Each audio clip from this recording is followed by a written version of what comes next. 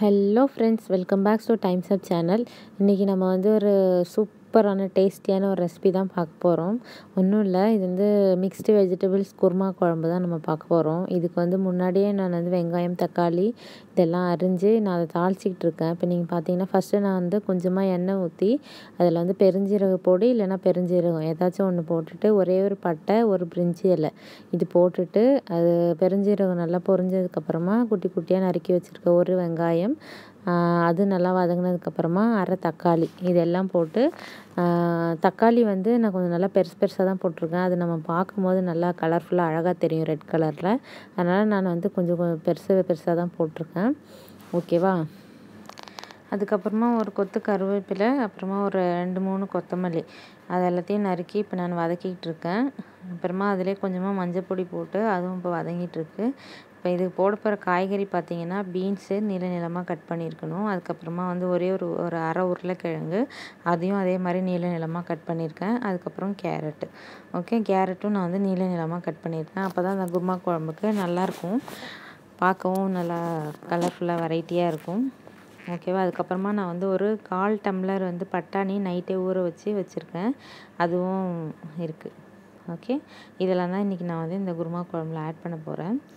Okay, அதுக்கு முன்னாடி வந்து நான் அரைப்பு அரைச்சிருக்கேன். அதில் என்னென்ன இருக்குது அப்படின்னு சொல்லிட்டு நான் காமிச்சிடுறேன். 2 டீஸ்பூன் தேங்காய், 4 பாதாம், ஊற வச்ச பாதாம், அப்புறமா 2 பச்சை மிளகா, கொஞ்சமாக வந்து இஞ்சி, சின்ன இஞ்சி துண்டு, 4 வந்து பூண்டு, இது எல்லாமே தோல் உரித்து நான் வந்து நல்லா கிரைண்ட் பேஸ்ட்டாக வந்து அரைச்சி வச்சுருக்கேன். ஓகேவா? இந்த மாதிரி நீங்களும் நல்லா பேஸ்ட்டாக அரைச்சி வச்சுக்கோங்க.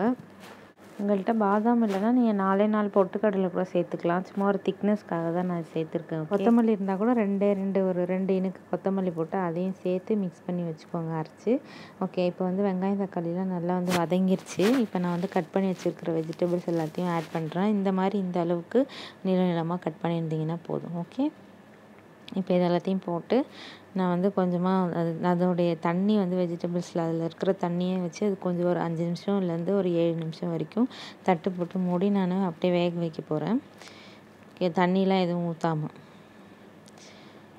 அதுக்கப்புறமா பட்டாணி ஆட் பண்ணிக்கோங்க. இந்த 7 நிமிஷம் ஆட் பண்ணுறதுக்கு முன்னாடி இது நல்லா கிண்டிட்டு அதுக்கப்புறம் பட்டாணி ஆட் பண்ணிக்கணும். இப்போது நம்ம வந்து இதை கொஞ்சம் நேரம் மூடி வச்சு அப்படியே வேக வைக்க போகிறோம். ஒரு அரை வேக்காடு இல்லை ஒரு 1/4 வேக்காடு வெந்துருச்சுன்னா போதும். இப்போ பார்த்திங்கன்னா நான் மூடி வச்சுட்டு அதுக்கப்புறம் உங்களுக்கு இந்த பிக்சர் எடுத்திருக்கேன். எவ்வளோ சூப்பராக கலர்ஃபுல்லாக இருக்குல்ல? ஓகே, இப்போ இந்த அளவுக்கு இருந்தால் போதும். நான் வந்து இன்றைக்கி குழம்பு மிளகாத்தூள் தான் யூஸ் பண்ணுறேன். உங்கள்கிட்ட தனியாக வந்து மிளகாத்தூள், மல்லித்தூள்லாம் இருந்துச்சுன்னா 1.5 ஸ்பூன் மல்லித்தூளும் 1 டீஸ்பூன் மிளகாத்தூளும் ஆட் பண்ணிக்கலாம். நான் இன்றைக்கி வந்து 3 ஸ்பூன் குழம்பு மிளகாத்தூள் தான் ஆட் பண்ணுறேன். இது போட்டுட்டு இதை நல்லா நம்ம கிண்டி விட்டுட்டு இந்த மிளகாத்தூள் ஸ்மெல்லு போகிற வரைக்கும் இதையும் அதே மாதிரி ஒரு 2 நிமிஷம் வந்து தட்டு போட்டு மூடி வச்சுருங்க. நல்லா கிண்டிட்டு அடுப்பை நல்லா சிம்மில் வச்சுக்கணும். நல்லா கறி போயிடும், கலர் கண்டிப்பாக மாறிடும், குருமா குழம்பு கலர் வராது. ஓகே, அது போட்டு கிண்ணதுக்கப்புறமா மிளகாத்தூள் போட்டுட்டு கொஞ்சமாக உப்பு போட்டுட்டு இப்போ நான் அதையும் வந்து மிக்ஸ் பண்ணி விடுறேன். இப்போது நான் தட்டு போட்டு மூடி வச்சு ஒரு 2 நிமிஷம் வெந்ததுக்கப்புறம் திரும்பவும் நான் வந்து அந்த வெஜிடபிள்ஸ் எல்லாம் மூழ்கிற அளவுக்கு தண்ணி ஊற்ற போகிறேன். ஏன்னா வெஜிடபிள்ஸ் பட்டாணி எல்லாம் நம்ம போட்டிருக்கோம், நான் விசில்லாம் எதுவும் வைக்கல. ஸோ வந்து இந்த தண்ணியில் வந்து நல்லா வேகணும். ஸோ இந்த அளவுக்கு தண்ணி ஊற்றிட்டு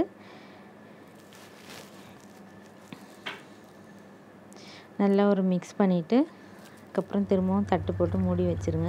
இப்போ பார்த்தீங்கன்னா நான் மூடிட்டு திரும்ப திறந்துருக்கேன். இதில் வந்து இப்போ வந்து இந்த ஸ்டேஜில் ஒரே ஒரு சின்ன கொத்தமல்லி வந்து நான் கட் பண்ணி அதில் ஆட் பண்ணியிருக்கேன். இப்போவே பாருங்கள் குழம்பு ஆல்மோஸ்ட் ஆயிடுச்சு, எவ்வளோ சூப்பராக இருக்குல்ல? இப்போ பாருங்கள் நான் மூடி வச்சு அதை வேக வச்சதுக்கப்புறமா இந்த ஸ்டேஜில் இருக்குது. ஓகே, பொடியெலாம் ஆட் பண்ணி நீங்கள் காய்கறிலாம் வெந்திருக்கான்னு பார்த்துக்கோங்க. உப்பும் அதே மாதிரி இந்த ஸ்டேஜில் கரெக்டாக இருக்கான்னு பார்த்துக்கோங்க. இப்போ வந்து நம்ம இந்த அரைச்சி வச்சுருக்கிற தேங்காய், பச்சை மிளகா, இஞ்சி பூண்டு, அதுக்கப்புறமா 4 பாதாம் இது எல்லாத்தையும் அரைச்சி விழுது எல்லாத்தையும் நான் இதில் சேர்த்துக்க போகிறேன். சேர்த்துட்டு அந்த மிக்ஸி கழுவின தண்ணி, அந்த ஒரு மிக்ஸி ஜார் ஃபுல்லாக இருக்கிற ஒரு அது சின்ன மிக்ஸி ஜார் தான், அதில் இருக்கிற ஃபுல் தண்ணியை நான் ஊற்றிட்டு மேலும் ஒரு 5 நிமிஷம் கொதிக்க வைக்க போகிறேன்.